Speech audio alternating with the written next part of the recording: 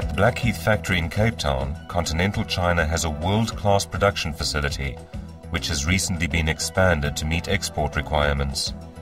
Here is a brief overview of the production process, a process that takes aluminas, silicas and feldspars and turns them into hotelware, combining form and function into a desirable world-class product.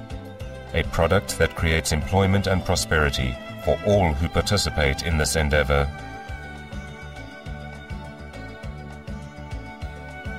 High-quality raw materials are sourced from local and international sources and stored in the raw materials store.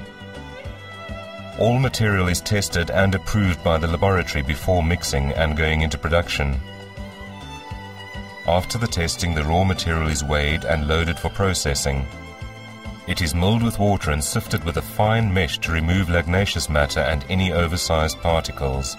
The ball mills disperse the sand, alumina and feldspar to a standard particle size, which is formulated into a clay body. Iron particles are removed by electromagnets before the slip is stored in the underground arc. The material is then pumped through stainless steel pipes to the high-pressure filter presses to dewater the slip before being dropped and shredded in a de-airing pud mill to extrude the clay body.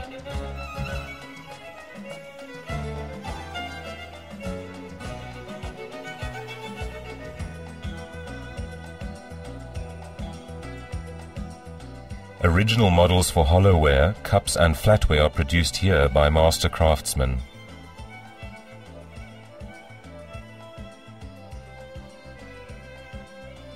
From the model, master cases and molds are produced. Blocks, cases and rubber holders for the sponging process are made by master mold makers. Rubber cases for high-definition molds are also made here. Standard back rings are used to ensure mold consistency.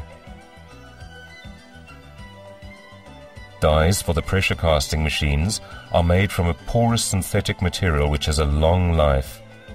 To prevent algae from getting into the pores, it is produced and stored in a temperature-controlled environment. By having this capability in-house, we are able to control the quality of the process and shorten lead times. The cases are prepared and vacuum-blended plaster of Paris is poured into the case and then allowed to set. The molds are then released and the case is cleaned for further mold making. The molds have to dry for 2 days before storage and then stored for 2 weeks before usage. We produce 420 different items, which requires 50 to 500 molds per production cycle for each item. A month's supply is prepared in advance for a production cycle. Forming a plate. The mold goes into a jigger head and takes the extruded clay under vacuum. The tool that comes down on the blank is heated and rotates at high speed to form the back of the plate. The piece then goes through a dryer till it reaches 14% moisture content, at which point it can be released from the mold. The molds are reused once the piece has been removed. After making approximately 150 pieces, the molds are then discarded.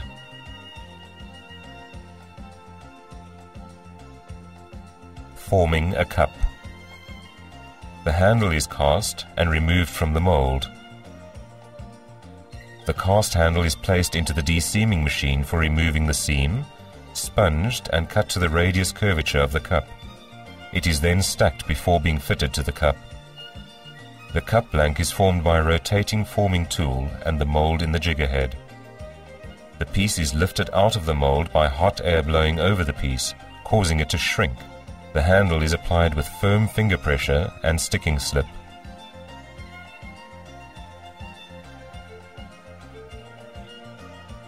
It is allowed to harden, then overlooked, sponged and quality inspected before bisque firing. Defective cups are removed and recycled. Casting hollowware. The plaster of Paris mold is filled with slip. The plaster mold then dewaters the slip, forming the solid piece inside. Excess slip is tipped away and the piece is then released from the mold.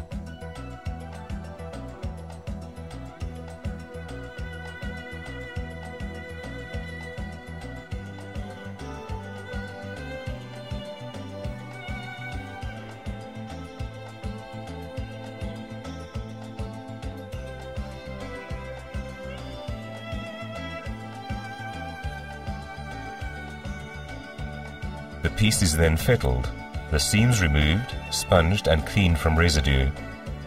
The lid and pot is checked for fit and finish.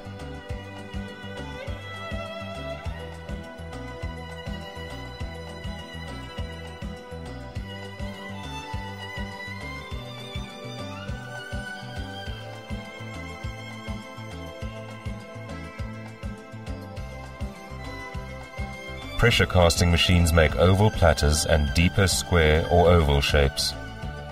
Under high pressure, the slip is injected into the synthetic mold and dewatered. The cycle time is 3 minutes before the item is taken from the mold. The piece is put on a bat and taken to the dryer, after which it is fettled and sponged.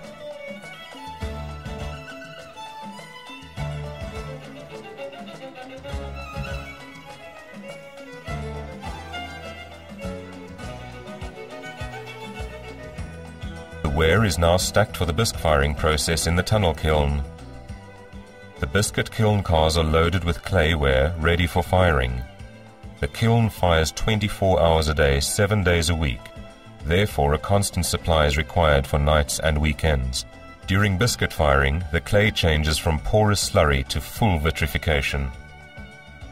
The ware is fired on a 40-hour cycle at 1240 degrees centigrade. The kiln is held at this temperature over 5 hours to ensure each piece is fully vitrified. After the load has been pulled through the kiln, it is offloaded and ready for selection and backstamping.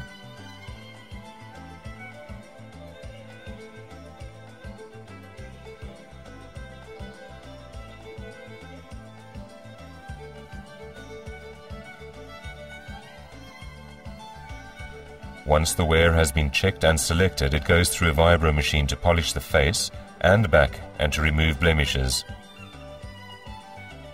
The backstamp is now applied to the piece.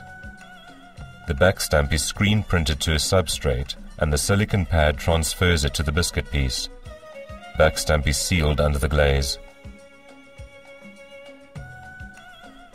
After laboratory testing, the raw material is crushed and mixed to a standard recipe. Fully fretted glazes are mixed with clay and ground in a ball mill to a known specification prior to dipping and spraying.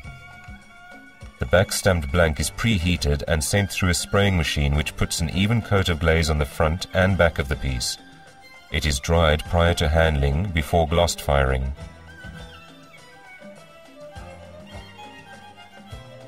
Each piece is now placed on 3 pins on a crank for firing.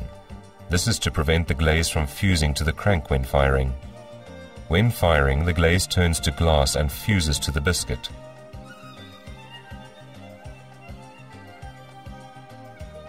Hollow ware is hand-dipped in glaze for an even coating. The excess is shaken off and the piece is put in a dryer prior to foot wiping. The ware is now glossed fired at 1100 degrees centigrade and fired from cold to cold in a continuous 24-hour cycle.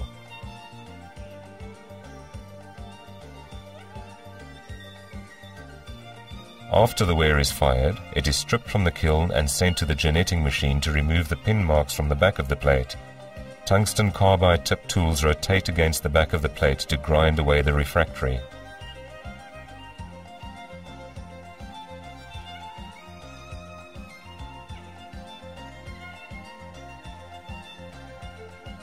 Underglaze decoration is either done by hand or the application of silkscreen printed ceramic decals.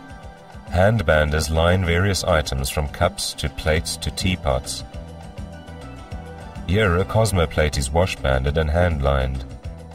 More intricate patterns are created by artists using conventional paint techniques and by designers on computers.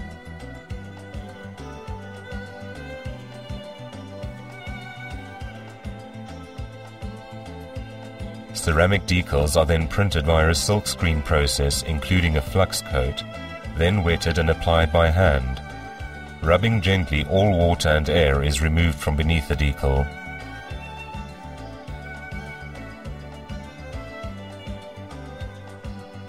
After decorating and drying, the ware is loaded into cranks and fired in the decorating kiln at 850 degrees centigrade. At this temperature, the decoration is fused into the glaze, which makes it extremely durable, scratch and dishwasher resistant. The ware is then checked again, selected, and then packed into boxes and sent to the warehouse. A 3-month supply of stock is maintained of all shapes. 40% of the stock is distributed between Johannesburg and Durban. Export orders are dispatched from the Cape Town warehouse.